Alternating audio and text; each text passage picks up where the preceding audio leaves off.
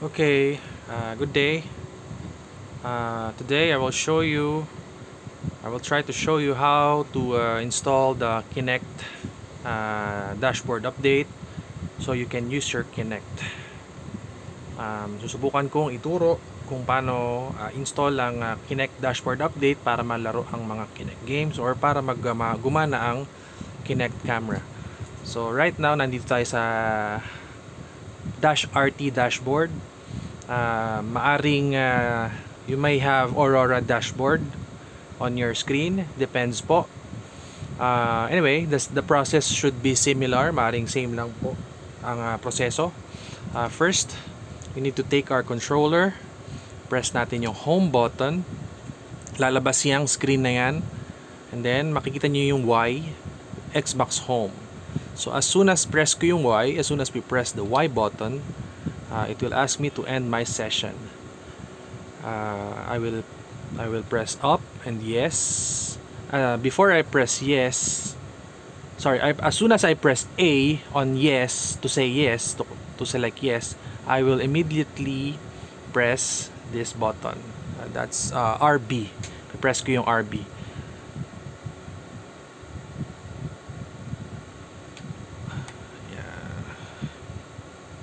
Okay. If I do this correctly, I should be, sorry for the blurry camera, I should be greeted with the Xbox home menu.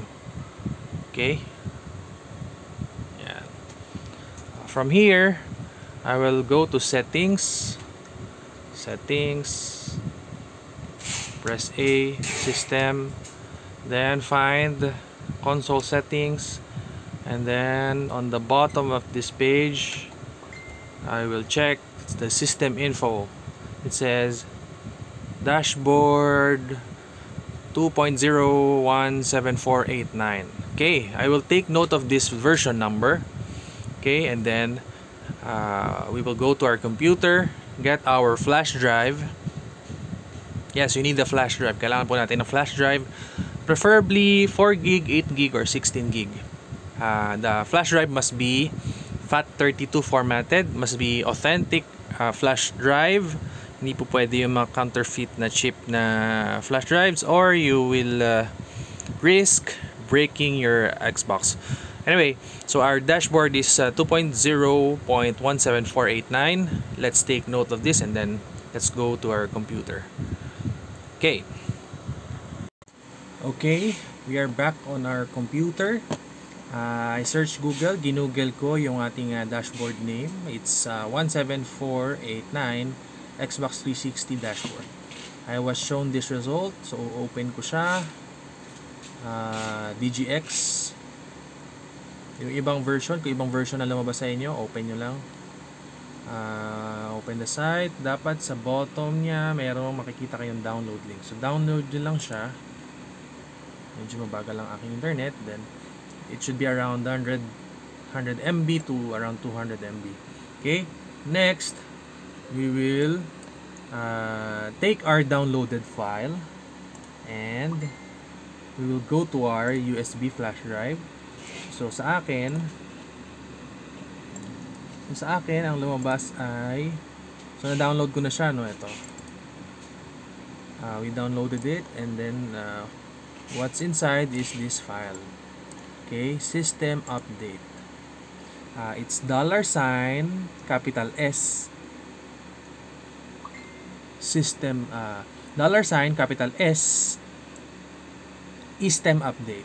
Okay, so I will extract this to my flash drive. Okay, yan. So naka-extract na ako sa aking I have already done that. So I will rename this from $,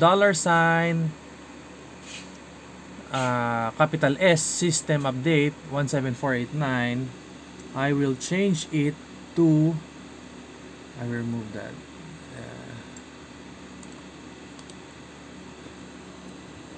Change that to $, $sign ystem update. So that's $sign YSTEMUPDATE. Okay, so after I do that, I will now eject my flash drive.